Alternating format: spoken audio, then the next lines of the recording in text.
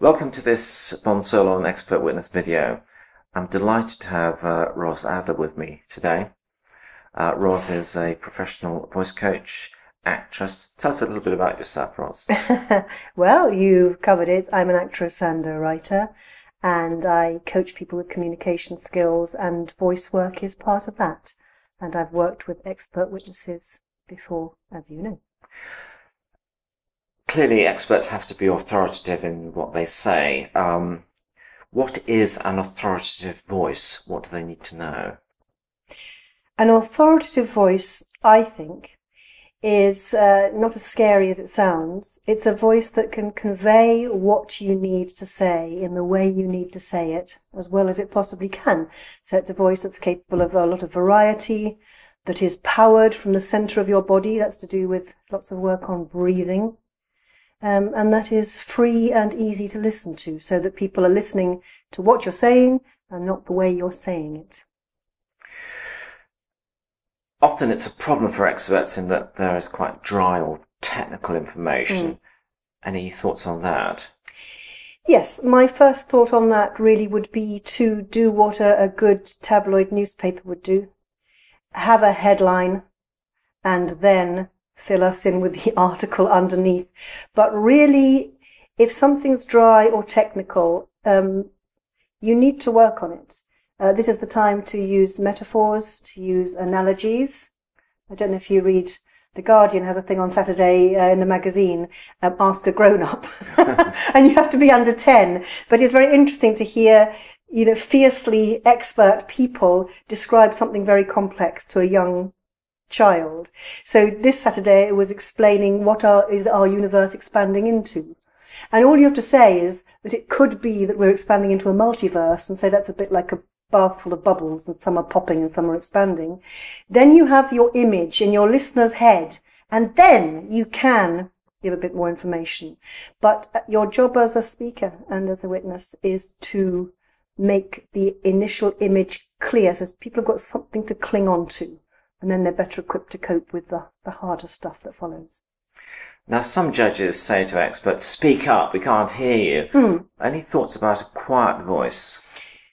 Yes, that there is no such thing as a naturally quiet voice. Those of us who have children know that. That just isn't so. So, although it may not always feel like it, the volume of your voice is always under your control. There are reasons why your voice may be quiet. The same reason probably that people often mumble or people speak too quickly. It's often a lack of faith, perhaps not in what you're saying, but a lack of faith in the interest of your audience. So if you feel they might not be gripped, oh, this is boring, blah, blah, blah, then there are ways that we apologize for our voice. Well, anxiety is a big issue for Yes. experts, particularly going into a witness box. Yes. Any thoughts on dealing with anxiousness? Be glad it's there. I know that sounds a little bit glib, but you have a heavy responsibility as a witness.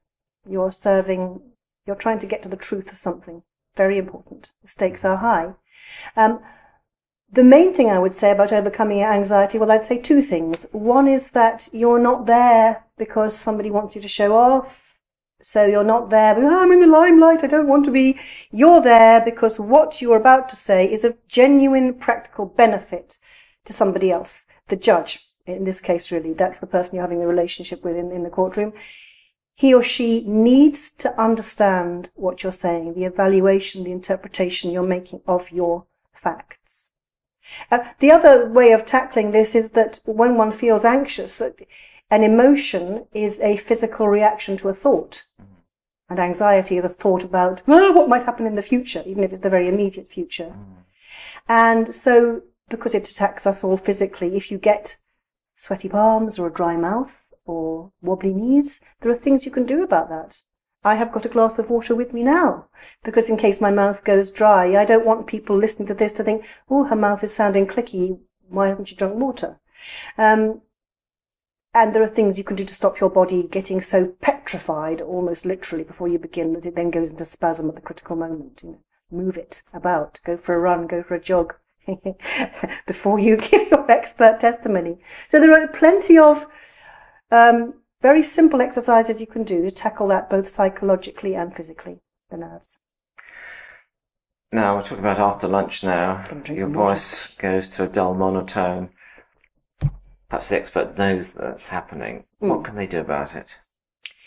Again, the reason people's voice starts flatlining, it's usually twofold. It's usually to do with you are finding what you yourself are saying boring, or you're probably not, because you're talking about your baby and the thing you spent decades developing expertise in. Or, as I say, it's because you think that nobody really wants to listen to you. That's a leap of faith, and you have to make sure that what you're saying is engaging. I could go on about that for hours. And the other reason people's voice flatlines is nothing dynamic is happening in their communication. You're never just giving information, ever. Your job as a speaker is to shape this information, to interpret, to evaluate. Otherwise, that's why you're there. Now, often in a case, there's a lot of information to get across, but perhaps not enough time. How do you compact that information in a way that makes sense for people? Well, a counsel of perfection would be to not allow yourself to be rushed, to edit, to run through what it is you need to say, to make sure that anything you are going to say is serving your objective, and that is to throw light on this particular set of circumstances. You can maybe talk for a long time about everything you know about a particular subject, but does it serve the reason you're here in this courtroom now? If it doesn't, hurt though it may, you have to throw it away, throw it out, and just use the essential information. But you can't be hurried. And part of being a good speaker is having the courage to hold the floor. And as I say, that's not about ego. That's because you need to hear what I'm saying, not because I'm a great big show-off.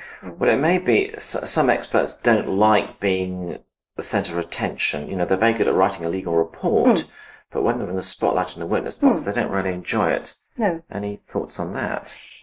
Well, yes, it's not about you. It's not about, although it doesn't feel like that at the time, but it really isn't. It's about as I say, the cause you're serving. It's about the relationship you're creating with the judge.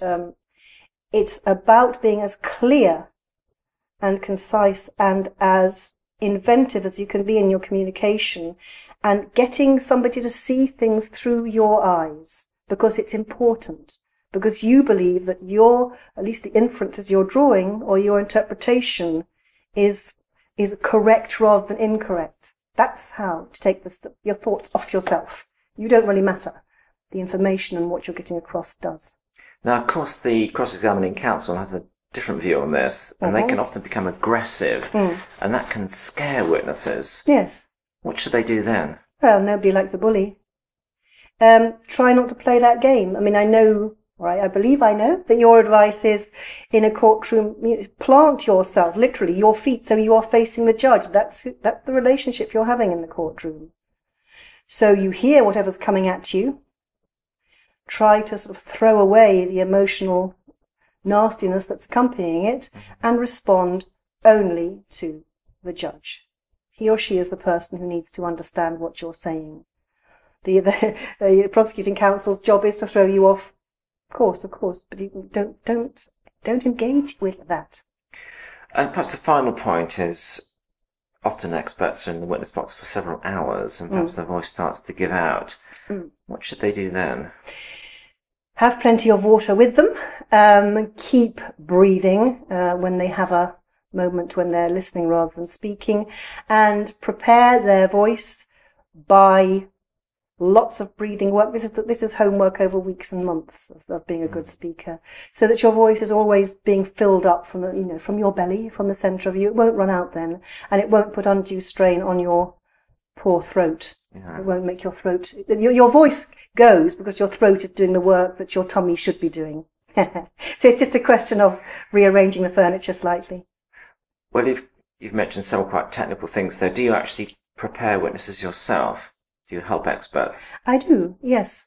Yes. And so experts can contact you? They can indeed, yes. I offer a 2-hour one-to-one session. People can come and we can see where your particular problem areas lie and work through them and have exercises to take away to last, I hope, a lifetime.